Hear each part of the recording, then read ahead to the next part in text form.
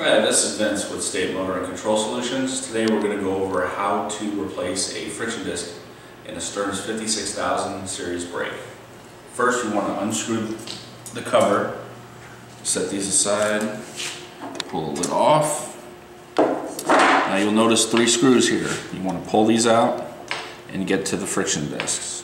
Just pull these out here.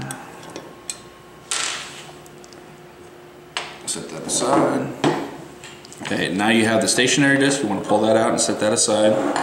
And then you want to pull out the friction disc. You want to push the hub out, set that aside for now. There's your disc. Go out of the bag, grab the new disc. There are spring retainer clips here. It does not matter where they go, just as long as you put 2 of them in.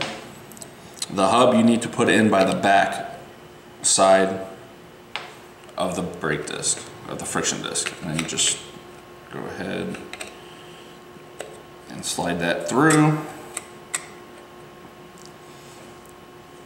Then you just set it back down, push it all the way down, set the stationary disc back in place, and put everything goes back to normal, how it was. Put in your 3 screws. 1, 2,